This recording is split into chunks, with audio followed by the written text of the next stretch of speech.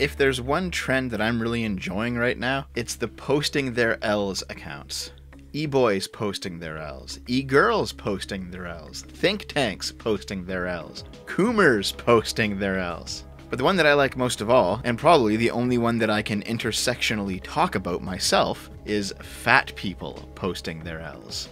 And yes, being a person of size myself, I am in fact allowed to do this video topic. Nobody else can. None of you thin people, otherwise known as figgas, can in fact do this. Only we fats can, understand? Just want to point out before we begin, this is definitely a video where we laugh and chuckle. It's less about the point, even though there will be a point at the end. It's less about the point and more about the fun. So let's go. I would rather be out here celebrating and finding peace with our magical bodies rather than projecting our own insecurities. Edit. Actually, it would be nice if people could just mind their own fucking business. I love the use of the black emojis. I use them all the time too. Honestly, take the time to try and decolonize your mind instead of sucking the joy out of fat pussy love. Man, we're starting off strong. I don't even know, like, am I allowed to show you this? Because, like, that looks like it might be the vagina, but I can't tell. Actually, I can't, you know what, looking at it now, I can't even tell what side of the person we're looking at. It's diabetes and coronary artery disease. Can you rephrase that in body positive terms? Okay, I'll give it a shot. You're so brave and fabulous that your pancreas and heart can't keep up. Oh yeah, I remember this. I remember this from back during, I think, the release of Smash 4, when Sakurai added the Wii Fit Trainer character. Looks like I won't be buying Super Smash Bros. Since Nintendo apparently supports fat shaming, as seen by the inclusion of the whitewashed embodiment of thin privilege herself, the Wii Fit Trainer. Okay, so for those of you who don't know, basically on the Wii they had a balance board. You could stand on it, do exercises with it. It was a pretty good casual game. There was a lot of like yoga and stuff, but the actual mascot of the game was this mannequin-looking woman who would move around and do the yoga with you and show you how to do it. I mean, she's very clearly not like a white person. She's a white mannequin. Like she's just like pure eggshell white, you know. But even back then, back when Wii Fit came out, which was what, 2008 or something, people were complaining that Nintendo was being fat-phobic for releasing the game. After the horrifying fiasco that was Microsoft's conference yesterday, where a woman was literally raped for losing a round of Killer Instinct. Oh yeah, I remember this. This was like, what, 2012, 2013's E3? Check out this clip, guys. This is going to get interesting. For those of you who don't know, Torn's the producer for Killer Instinct, and he's brought out the new Tournament Edition Mad Catz Fight Stick, which will be available at the launch of Killer Instinct. Good luck, Ashton. Come on, Ashton, bring it. Whoever thought it was a good idea that I play against a producer is gonna get it. Come on, you gotta practice before you get on stage in front of millions of people. I can't even block correctly, and you're too fast. There we go. Just let it happen, it'll be over soon. You have a fight stick. Man, if this happened at like E3 2020 or 2021, there would be such an outrage mob, but back then it was just laughed about on 4chan. Obese woman was arrested for starving her 7 kids. There was only enough food for me. Look at the fucking picture. Look at this woman and look at those kids. They're like skeletons, dude. They're like Ethiopian level. A disturbing report is coming out of Louisiana this morning that tells the story of 27-year-old Lakeisha Connors, who reportedly starved her children nearly to death. Mother of 7 was arrested on Thursday evening when neighbors called police and said they saw extremely unhealthy-looking children digging through the trash cans on the side yard. When police arrived and knocked on the door, they were greeted by 3-year-old Amonette Connors and 5-year-old Dante Connors, who let them into the home. Authorities say they found the mother passed out on the couch. What the actual fuck? Okay, we can tell by the size of this woman, there's clearly more than enough food going around. The kids could literally eat their mother and be fine for a few years here, okay? Sometimes we eat, sometimes we don't. Yeah, press X to doubt. Oh god, do you even want to read this story? Let's talk accessibility. I'm an infinifat. You're infinitely fat? Meaning I wear +30 clothing in the UK, and many shops don't carry that. I use the disabled toilet, because that's what I need to do.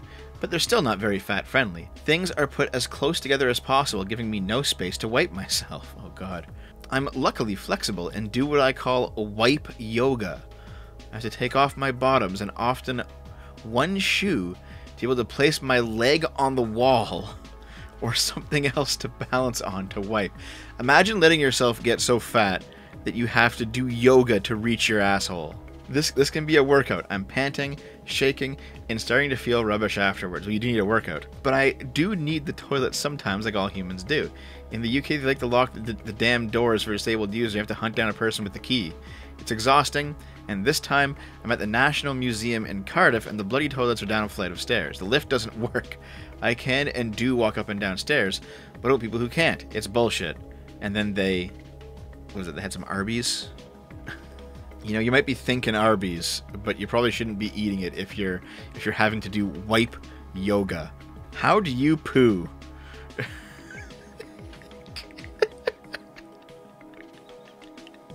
Oh my god. I weigh nearly 600 pounds now, so I have to sit down, but not on the toilet because it would break. I use a beanbag chair as my toilet, because when I sit on it, it creates a kind of space in the middle with surrounding walls. So when I shit, the fecal matter spreads around me, but doesn't overflow. Then I scoop the shit into the toilet, usually flushing 4 or 5 times to get it all down. It fucking sucks because I use the same beanbag for general sitting, and it's starting to smell. Don't get fat, bros. I've tried... Okay, I gotta get through this. I've tried shitting into a mini fridge that has been turned on so the cold would cause the shit to condense its moisture and make it easier to flush, but it wasn't comfortable. I can just imagine this fat Wojak here, like, holding a full-ass mini fridge directly up to his asshole and filling it with shit. They sent my OnlyFans content to my fan. Is this a real video? I gotta hold on. There's no way this woman. Oh my god, it's real. Hey, it's your girl Dickie B, and a girl is looking ragged today, but we're not gonna talk about that. We're talking about something completely different. So, I get a lot of mixed feelings when it comes to my OnlyFans, and you guys are probably like, "This, quit fucking talking about it." I have to, because. I'll just explain. So for me, I'm trying to break the stigma that fat girls are too big or too repulsive or too overweight to have sex. Because just like our appetites, our sex can be a bit ravenous too. Is that why you have the tusks? Good god, the comments on this video were unreal. Hey Wendy's, my overweight friend and her adult daughters went to your Toledo store.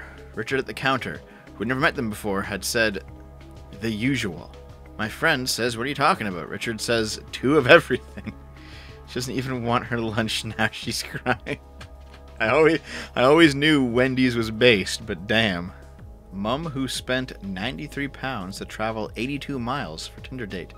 Called fat and then dumped. That's rough. Like, Tinder's a rough place to be anyway. The pair had met a few times before, and she was chatting to him on the phone when she arrived. She explained, that's when he said, fuck me, you've put on some weight, haven't you? I was like, no, you can't say that. Hold on. So, if you haven't put on the weight, you just say, no, I haven't. Like, if there's some kind of, like, miscommunication, or he misremembers or something. But she doesn't even deny it, she just says, you can't say that to me. And she started a GoFundMe to get her 90 pounds back because her date called her fat. I just want to make my 90 pounds travel money back so I can buy wine and sticks of lard. There are like a billion funny stories like that, but as you keep digging just beyond the surface level humor, you begin to realize there's actually like a fat positivity movement or something.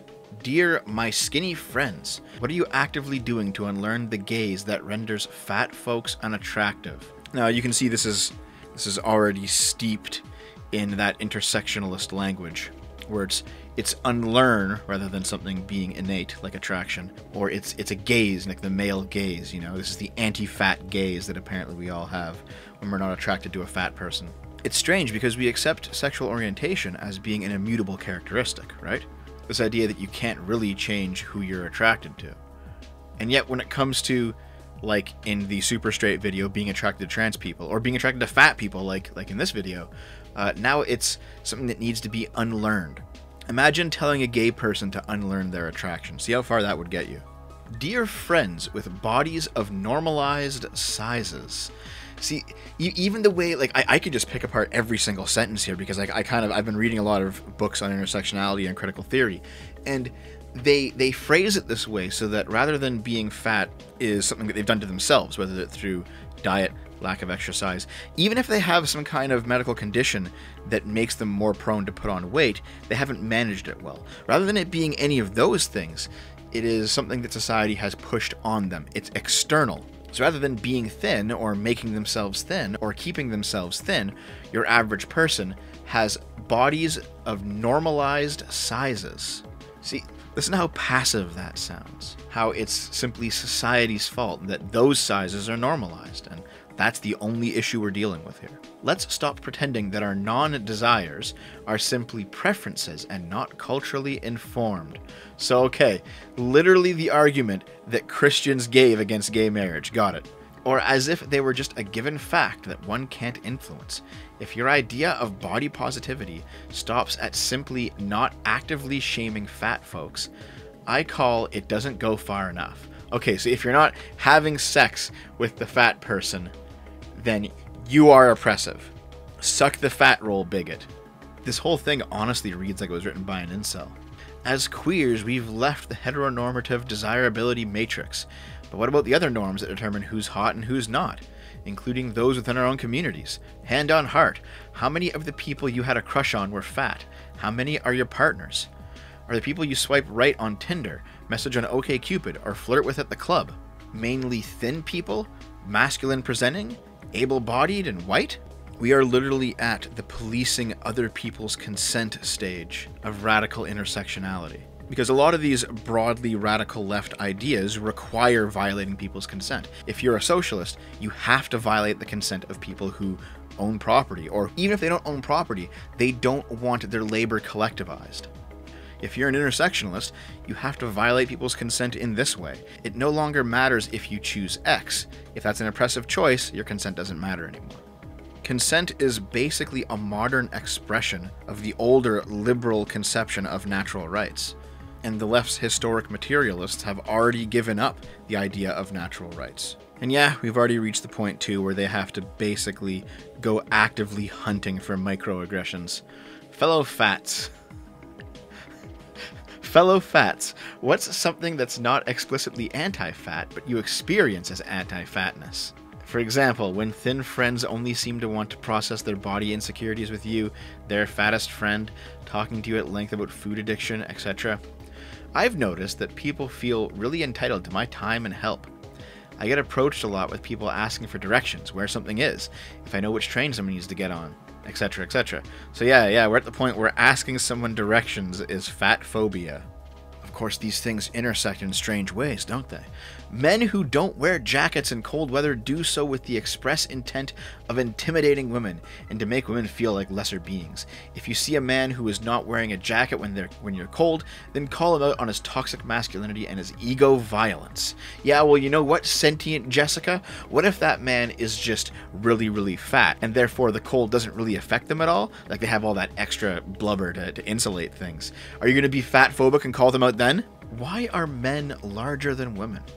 It makes no evolutionary sense for women to be smaller, because everything from birthing children to surviving predators would be easier if we were the same size as men. So why are we smaller? Because men have starved women of food for untold generations to ensure their own survival. A smaller body means women can survive with less food and have more to share with their children, because with men around, both mother and child are going to get less of everything. So smaller women were more likely to survive the time of famine, and therefore we have evolved to become smaller so we can survive men's greed. This sounds very anti-fat to me. In fact, it sounds like you're saying a fat person's fatness is based not on an immutable characteristic, but on diet. How dare you? This asexual TikToker has message for haters. Alright, let's check it out. My name's Stephen McKell, and I identify as asexual. I'm asexual. I don't feel sexual attraction. Don't worry, buddy. The feeling is mutual. That's the thing. A lot of asexuality is caused by being ridiculously overweight to the point that the sex drive plummets. And I think there's definitely some kind of overlap between people rigidly demanding that asexuality be accepted, and fair enough, if you're asexual, like whatever, right?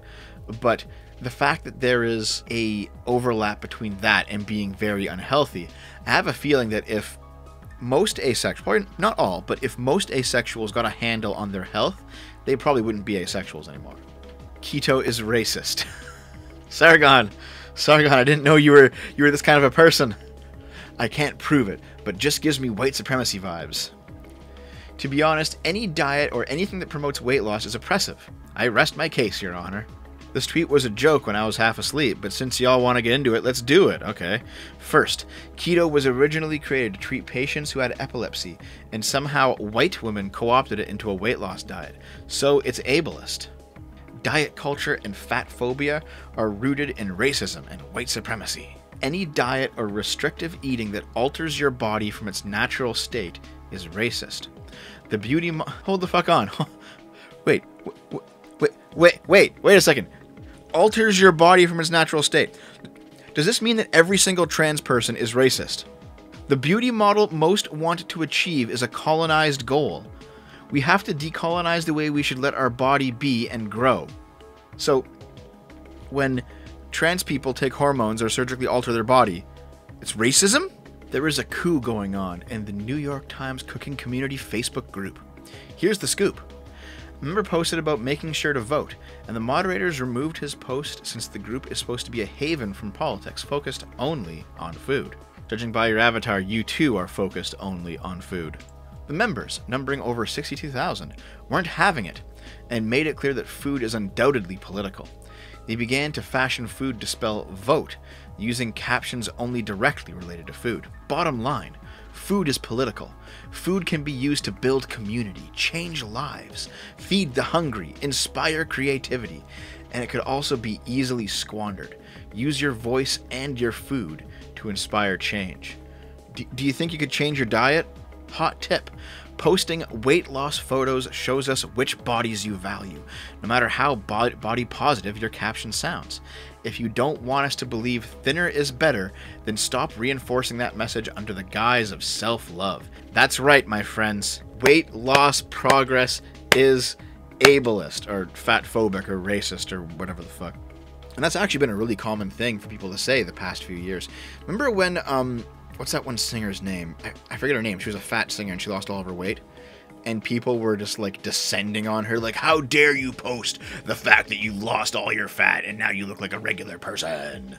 It's like, geez, dude, like, are you so jealous that you haven't lost your own weight yet that you're gonna just shit on everyone who is trying to live healthier and self-improve? Buying plus-size clothing from thrift stores you can tailor the items down to your size 0 body isn't a cute YouTube video idea. It's fat-phobic and classist, and taking resources away from poor fat people who have an infinitely harder time finding clothes than you do. Okay, so, do not buy clothes that aren't your size. Got it. Can we also apply this to fat people who still think that they fit into, like, their high school clothing? And are walking around in stuff that is, like, obviously too tight and nobody wants to see that? I just ran an entire mile in 9 minutes and 26 seconds. I used to weigh 363 pounds and now I'm running a mile in under 10 minutes. Congratulations. You. Why did so many of my mutuals I thought were body positive like this? Bye. You're literally just jealous and bitter that this person has gotten into shape and is now, like, running. I thought you were body positive. Like, really. You don't think that, like, an athlete's body is something also worthy of being positive towards? Just say no to Transformation Tuesday. Whether you're trying to depict your weight loss or weight gain, these pics aren't helpful. Preliminary research, God, God, always with these appeals. Preliminary research has shown that exposure to transformation pictures of any kind on social media increases negative body image and self-objectification. When it comes down to it, these types of images promote physical comparisons. They promote fat phobia when depicting weight loss. When depicting weight gain, they promote competition and feelings of not being sick enough among the recovery community. Just say no to transformation pics. Literally, hide me from my own ideals so that I don't feel bad. If you post weight loss before and after pics, I will instantly unfollow you. It's triggering an inherently fat-phobic smooch. What you choose to do with your body is your business, but promoting and celebrating weight loss is triggering for many people and is deeply entrenched in fat phobia. What you're showing every fat person is that our bodies are something to hate, something to celebrate becoming smaller. Diet culture is buried in capitalism and racism. I am no longer gently asking people to educate themselves. Now is the time to examine every way you make passes in your life for these violent systems. This also extends to the way fitness culture has adopted body-positive language in ways that promote fat phobia insidiously.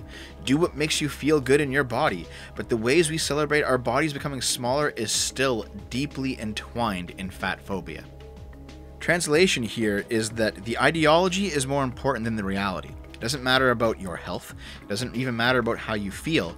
It doesn't matter about what your goals. What matters is the ideology. If you do something that is by all other objective metrics good for you, if it's fat phobic, that's what matters. Junk food does not exist. I wish. Food is food. The use of this language is generally to police fat people, but fat people have existed before that language and will exist after it's long gone. Yeah, dude, all of those starving kulaks, they were like 600 pounds when they all died, eh? Is that how it was? Food is food. You need fats and carbohydrates too. Well, not really carbohydrates, but you do need fats. Food is not healthy or unhealthy. It's food. Railing against junk food or unhealthy food is hella anti-black, classist, and how is it anti-black? Food is motherfucking food. Food provides food treats. Food is good. So many people have such horrific relationships with food because diet culture teaches us to. Imagine that everything you thought you knew about food was taught on a white supremacist, capitalist, anti-black foundation, because it was.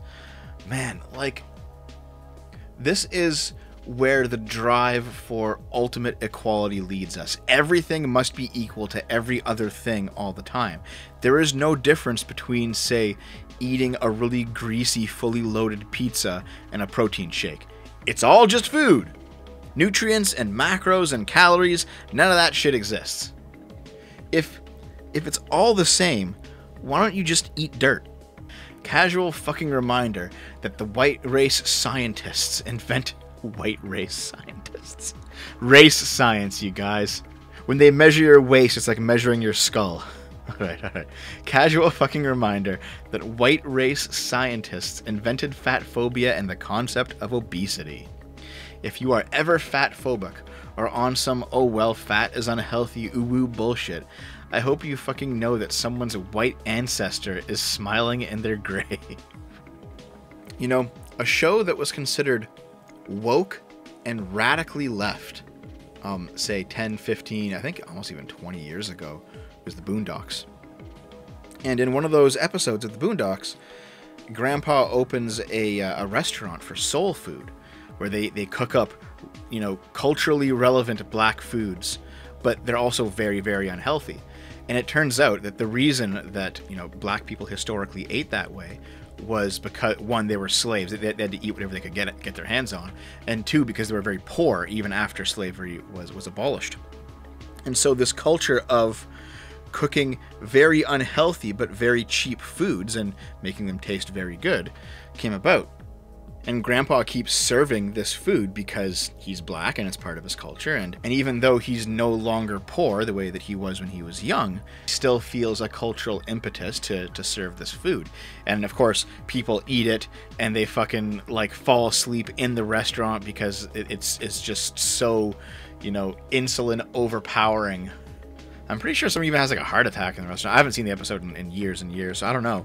But basically the point is that even then, even in this woke lefty show, they said Our ancestors ate this stuff because they had to, and even though it is a cultural celebration, maybe we can also move past it. Since then, instead of moving past it, they've decided to simply make being fat part of black culture. Alright, plus-sized women admit they aren't attracted to overweight men. Wait a second. Why are the women plus-sized and the men overweight?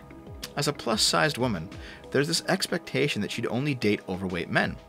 These women open up about dealing with the stigma of being plus-sized and refusing to settle and date overweight men. Well, hold on.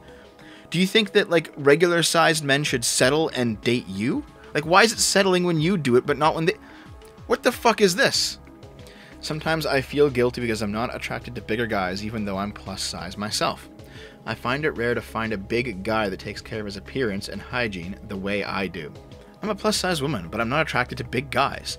I get a lot of hate and criticism for that, but I can't help that I like average to muscular types. Well, it sounds like you need to decolonize your thinking on this and become more attracted to fat people. I'm plus size and I'm not attracted to really big guys. I've never been rude or mean, it's just not my thing. Everyone has the body they like to look at, and an overweight man is not one of mine. I feel so hypocritical. I'm plus size and I'm not attracted to bigger guys. I only like average body types. Not a ton of muscles, just average. I hate when people think I have to date bigger guys because I'm plus sized. I can't help that I'm not attracted to them and I like muscular guys. Look at all this colonized thinking. I can't help it. Yes, you can. Thinness ain't an accomplishment. Weight loss ain't an accomplishment. I know y'all hate fat people and fatness so much you believe the size of your body should be praised and congratulated over. So now we've moved past don't talk about your accomplishments into it's not even an accomplishment. This process is like Yuri Bezmenov applied to fat people. Things have gotten so ridiculous that I think this is in the UK. I'm pretty sure it's in the UK. There was a proposed law to make it illegal to alter your online photos so that you look thinner than you actually are. Tory MP Dr. Luke Evans said doctored Instagram images are creating a warped view of beauty and fueling a mental health crisis. We will monitor your social media, and if it does not show you exactly as fat as we think you are, we will fine you. And of course, to go along with all these takes, an entire industry of, like, I don't know how we'd even call it, like alternative science has appeared to fuel and feed these people, no pun intended, all of the reassurance they could ever possibly want. Fat is not the problem, fat stigma is. Health experts, notice how the word experts is in quotes this time around when it goes against the narrative, are sending incorrect and destructive messages about the relationship between weight and wellness. Oh, are you sure? Obesity is the biggest threat to the health of our nation. This all too common suggestion does far greater damage to public health than fat tissue itself. When the focus is on weight and body size, it's not obesity that damages people. It's fear-mongering about their bodies that puts them at risk for diabetes, heart disease, discrimination, bullying, eating disorders, sedentariness, lifelong discomfort in their bodies, and even early death. Really, so it's fear-mongering about their bodies that cause all this shit, not being so fat that you look like a naked chicken. The data refutes long-standing, widespread, and incorrect notions about health and weight, like the fact that fat is a primary driver in metabolic disease, or that weight loss prolongs life or improves health. None of this is true. Meanwhile, next fucking paragraph, it is true that many diseases are more commonly found in heavier people. However, that doesn't mean that weight itself causes disease. Blaming fatness for heart disease is similar to blaming yellow teeth for lung cancer, rather than considering that smoking might play a role in both. Okay, so we will get into the science of this a little bit later, but I just want you to keep this article in mind when we do, okay? Oh god, look at the header for this article. Fat is not a bad word. For me, fat is a way of saying fuck you. No matter how people use it, fat is not a bad word. Fat is not an indication of value, health, beauty, or performance. Fat is a descriptor in the same way that black and queer are descriptors. And fat is somewhat similar to black and queer in more than just that way. It's a word that encompasses a marginalized identity. Okay, so hold on a second. I gotta parse this properly here, okay? It's a marginalized identity, so you're identifying as fat. Well, unlike black And for the most part, unlike queer, you can just lose the weight. And I mean, presumably you're not going to be like a trans fat where you identify as skinny while you're fat, or vice versa. Wait, trans fat? Yeah, dude. How fat is weaponized, and the reclaiming of the word goes beyond size. Fat stigma is also tied to anti-blackness, in that being black is the abundance that white supremacy seeks to shrink.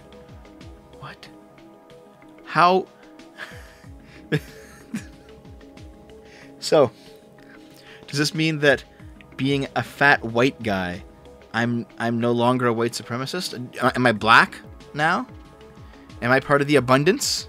My definition of fat is black as fuck, multidimensional, and futuristic. I don't know how futuristic. It might not last another 5 years. Fat means I exist. Fat means taking up space and demanding more. Fat means black. Fat means fuck you. Fat means human. Fat means creating a world full of possibility without shame. Fat means saying fuck you. It honestly sounds like, the way that she writes it, fat means being a colonizer. Like, you know how you see those pictures of like the really fat guy in a suit, and it's like the capitalist, and he just has like a ton of money and he's huge, and like the working class is like a skeleton, like just barely scraping by on like one coin. So when this person says fat means taking up space and demanding more, they're literally just like, I want to be the oppressor class. How to have sex with a fat girl. Touch, and I cannot stress this enough, the fupa. This picture. Oh, hold on. What's a fupa? I don't know if I want to know. The fat upper pubic area.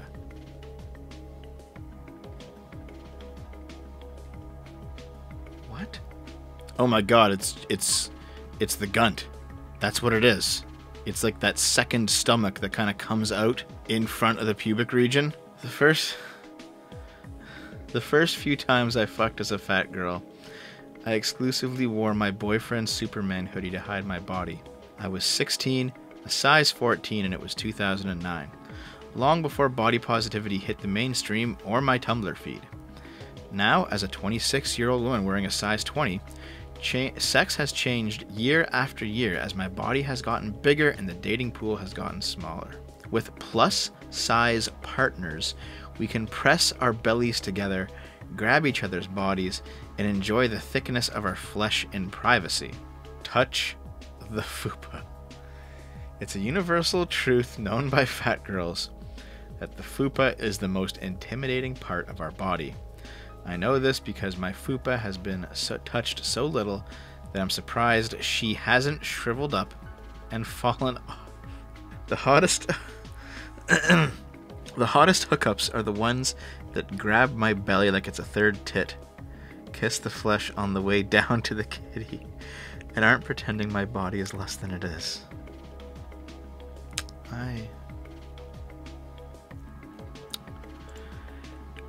There's a lot of things I regret. I think at this point you kind of know where all this is going. Diet culture and weight loss programs are a scam. Plus-sized elf makes a joke of women's bodies. 2 fat professors are afraid of COVID-19 causing fat phobia. Speaking about health is traumatizing for some who are impacted negatively by diet culture. Dear men, stop working out. Physical fitness creates a cycle of toxic masculinity that must be eradicated. On thinner bodies, the strawberry TikTok dress skews a tiny bit fascist. I don't even need to read the content of these articles. I'm pretty sure at this point you can just imagine what they say, and you'll be right. The only way to be a proper BIPOC ally, to be anti-capitalist, anti-fascist, is to simply be more abundantly obese. Everything in this video is factually correct, by the way, and if you disagree, you simply haven't done enough research on the history of fatness. Stay mad. Alright, I don't know how much more I can take, but fine. The obesity epidemic isn't real, and it shouldn't be an anti-capitalist talking point. When someone unironically references the obesity epidemic or even uses the word obesity, it tells me they really don't know what they're talking about when it comes to fatness. This use of the word obesity stems directly from the BMI, which was created by a eugenicist with no medical training who based the scale only on white bodies and cow math. Fatness is not an epidemic. Fat people existed before capitalism and before colonization. Fat phobia is a direct result of anti-blackness, and it has deadly consequences for many groups of indigenous folks and other people of color, as well as fat folks. When you make the obesity epidemic a real symptom of capitalism, you are not only ostracizing fat people from anti-capitalist thinking, but also actively ignoring that the health outcomes related to obesity are more accurately attributed to food deserts and fatphobic discrimination in healthcare. The obesity epidemic was created by Western medicine to avoid addressing the actual causes of health inequity, which is what we as anti-capitalists should be doing. I would have to, spend the entire day talking about just how many things are wrong in this video. Not only factually, but viscerally. But let's focus on the food deserts thing, because that's an important point, and that leads us to the next topic of discussion.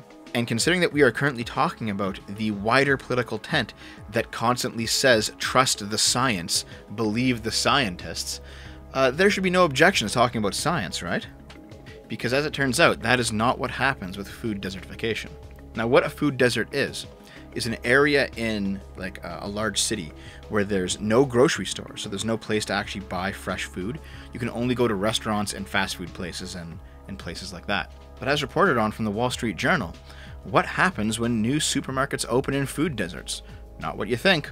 For years, public health advocates have argued that food deserts, neighborhoods without grocery stores or other fresh food vendors, contribute to a disproportionate burden of obesity and chronic disease among low-income individuals. Ready access to fresh, healthy food intuitively seems important for supporting a healthy diet. But recent evidence contests the idea that watering America's food deserts will solve the obesity crisis. Compared with high-income individuals, poor Americans tend to have diets higher in sugar, fat, and processed foods, and lower in fiber, fruits, and vegetables. This nutritional inequality is a contributor to the large income-based health disparities in the US, and is thought to be due in part to more limited access to healthy food. But does introducing a supermarket into a food desert change the grocery habits of nearby residents? Not so much, according to a recent study. Researchers found that less than 1/10 of the nutritional inequality between high and low-income households can be explained by the availability of healthy foods. The other 90% was due to differences in demand.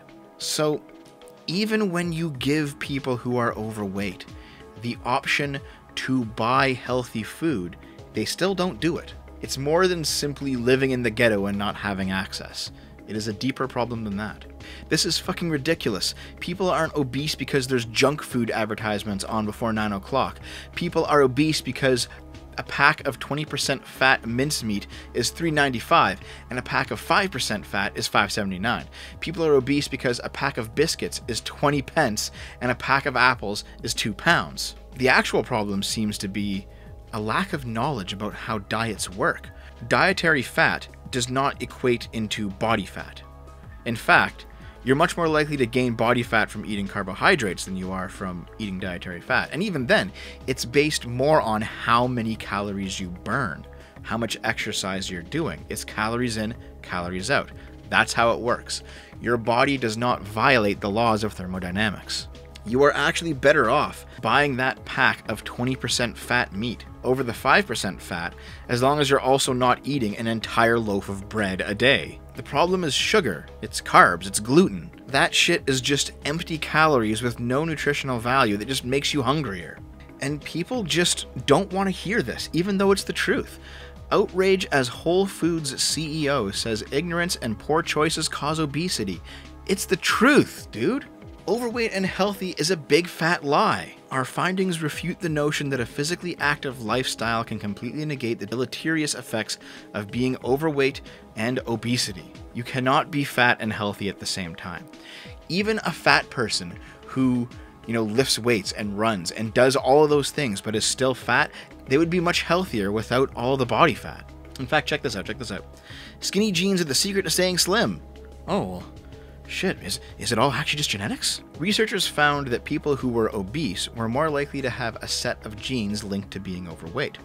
Meanwhile, people who were skinny not only had fewer genes linked to obesity, but also changes in gene regions newly associated with healthy thinness. So, Of course, as with everything in the human condition, there is a genetic, biological component. But I guarantee you, you take the obese person with obese genes and throw them into the wild and just have them starve, they'll get thin. In fact, a professor of nutrition and dietetics, Professor Tom Sanders, said this is an important study confirming that precocious severe obesity is often genetically determined. But he also added, most obesity is acquired in adult life and is linked to the environment we live in, a sedentary lifestyle and abundant access to calorie-dense foods. Whatever your shape or genetic makeup, the age-old advice of a healthy level of exercise and good diet still stands. This is an article that fat activists constantly cite, and they've only ever read the headline. And this is why you get shit like this. Does obesity really not cause any health problems? I never knew. What I say, what we always say, is that being fat is not proven to cause any illness, only correlated with, and that correlation is not causation is a basic principle of science. However, many of the illnesses that are correlated with fatness are proven to cause weight gain, or medications to treat them are. We also point out that there is no such thing as an illness that only fat people get. This is the problem with scientism, and I'm going to have to do a video on science versus scientism at some point. But basically, if you have already ideologically predetermined your endpoint, then you simply pick and choose all of the science that leads you there and ignore all the science that disagrees with you. Case in point, Fat Sex Therapist compares fitness trainers to Nazis, children dieting to sexual assault. I truly believe that a child cannot consent to being on a diet the same way a child cannot consent to having sex, says Sonali Rashatoire, who attends St. Olaf College. Rashatoire also believes that science is white supremacist. We should be critical of the use of science and the production of knowledge to continue promoting this idea that certain bodies are fit, able, and desirable. Is it my fatness that causes my high blood pressure? Yes. Or is it my experience of weight stigma? It's definitely your fatness. She then connected the science suggesting that obesity is unhealthy to Nazism, saying that fat-phobic science is often actually eugenic science. Eugenic science is Nazi science. You know, you can say the most unscientific shit, but simply use a few of the words that some scientists have used in the past, and then squint your eyes to make it real fuzzy, and then it kind of seems scientific. Even when it comes to modern problems like the coronavirus, COVID-19 death rates are 10 times higher in countries where most adults are overweight. There is a link between whether or not you're going to die of coronavirus and if you are fat. I am fat. To get the vaccine, I had to say I'm obese. This word has done incredible damage to my body. No, the damage was probably done by the 4th Big Mac you had that day. I understand that doctors are including Did you censor obesity? Oh my god. I understand that doctors are including obesity as an underlying medical condition that leads to death in COVID patients. Do these doctors have any idea what kind of impact this has on families? To be told that their loved one's body shape is partly to blame for their death? The impact doesn't matter. What matters is the truth. If you die because you're too fat, it doesn't matter like the impact it has on your family. What matters is that you were too fat and you died because you were too fat. Furthermore, when it comes to obesity and COVID deaths, we have no evidence of causation and only a weak association that continues to be disproven as time goes by. No, it doesn't. What are these junior doctors thinking? Give me one good reason for recording fatness as a cause of death. Well, causes of death, as we've seen recently with George Floyd and other, have been very politicized as of late. And I, for one, am happy to see someone actually telling the truth on these forums. What I've managed to pull from all of this, though, is that these people are screeching about fat acceptance from all possible angles. Cultural, scientific, representation, ideological. They're using politics, they're using critical theory, they're using socialist theory, they're using post-colonial theory. They're using everything that they can to basically turn fat and thin into another variation of white and non-white, or something like that, to create more classes and have them clash, Marxist style. But the honest truth is, when it comes to other alternative body types, among the broader left, there seems to be like a serious hit and miss, right? White people calling fully grown Asian women cute is racist. No, I will not explain. It's infantilizing as hell. Yeah, I'm tired. I'd rather just be called ugly at this point. Alright. You're ugly. Aquaman looks hot because men want to be him. Carol Marcus looks hot because men want to fuck her. I don't even know who this guy is. I keep seeing him on Twitter, and he seems to be like a grade A moron. But dude, do you see? Are you seriously saying that women don't want to fuck Jason Momoa? Lizzo, who the fuck is Lizzo? You know, who cares? Lizzo talks about double standards for critiquing men's bodies versus women's. We don't talk about your dick sizes, do we? Oh! 13 male celebs with seriously big bulges. Cosmopolitan. Confirmed. Men who objectify women are effing horrible. Also Cosmopolitan. 36 summer Olympic bulges that deserve gold. How many fucking times has there been, like, height shaming for men? I've done, like, a whole height shame video in the past. And, like, you know, dick size shaming. Even when the guy in question is tall and probably has, like, an average or even slightly above average dick size, they'll simply throw that out there if they don't like what he's saying. It's like, oh, you like the wrong politics, you like the wrong sports teams, you like the wrong video games, have the wrong opinions online, make fun of the wrong thing, make the wrong joke, whatever. Oh, you're probably short and you have a tiny dick. Dude, this shit happens everywhere. And sometimes it's funny, right? Like, you see a guy who has, like, 10 guns, or he has, like, a giant truck, and it's like, that guy's compensating, ha ha ha. Like, it's a joke, all right? And it's fine, it's allowed. But don't act like it doesn't happen. Do you recall Beachbody Ready? This was, I think, 2016 or something. It was a while ago, where London Mayor Sadiq Khan banned this shit because it was apparently objectifying, because it was a woman who was in shape and very clearly worked to get in shape. And it was like a protein powder weight loss advertisement, and everyone was like, how dare you? On February 10th of 2020, Sadiq Khan was proud to announce on his official Twitter the Nubian Skin advertisement, which was just like an underwear advertisement. And you'll notice it's 4 plus-size women and 2 dudes with rippling abs. Where's the representation? Where's the outcry? The whole body positive argument falls apart as soon as you see how the left treats people with alternative body types when, 1, they're not fat, they're extremely skinny, or they're in some other way different, or 2, they're not leftists. It is extremely telling to me that when radical feminists, male, female, whatever, doesn't matter, when they write about what looks are outdated or sexist or toxic, it's always traditionally attractive people, men and women alike. And when they write about what's actually sexy, amazing, stunning, brave, and what should be pined after, it just so happens to be how they look, and it's generally kind of hideous. And then, when they bump into somebody who is in some way hideous in the exact way that they've written about, but does not share their politics, maybe they have some problem that is not socially acceptable to admit. Like, you can go online and say you have all sorts of different mental problems, but if you're actually an incel, like if you're someone who can't get a girlfriend and you're like depressed about it and you feel like the world's out to get you, you're kind of on the lowest rung of the totem pole when it comes to men.